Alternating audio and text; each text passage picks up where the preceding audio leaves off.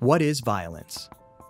Violence is the intentional use of force or power against a person, group, or community.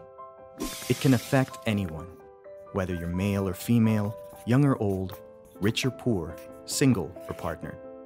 It can be physical, sexual, or psychological. Neglect of a child, an older or vulnerable person is also a form of violence. Violence is widespread. In the WHO Western Pacific region, about 99 people are murdered every day. Within a year, 1 in every 2 children will experience some form of violence. 1 in 3 women are subjected to physical or sexual violence or both from an intimate partner at some point in their life. Violence can be devastating. It can result in physical injuries and mental health problems.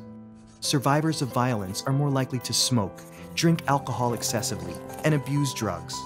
They are also at a higher risk of sexually transmitted infections, adolescent or unintended pregnancy. Some violence and the consequences of it are visible. Much more is hidden.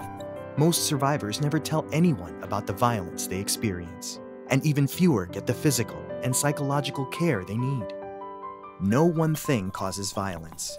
Factors that can make a person more or less likely to commit or experience violence include their history, their relationships, their community, their culture, their economic and social situations. Violent behavior is also learned. Survivors are more likely to behave violently to others or experience other forms of violence themselves.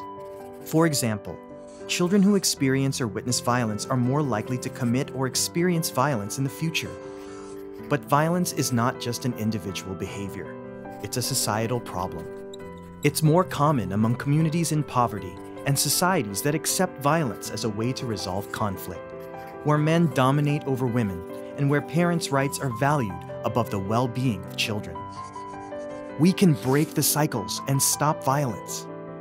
When people affected by violence are identified and supported, when we foster safe and nurturing relationships between parents and children, elders and caregivers, when we equip young people with the skills to succeed in life, when we restrict access to weapons and alcohol, when power is not used to threaten others, when we change harmful social and gender attitudes, and when all people are equal and we uphold human rights, violence is preventable, not inevitable.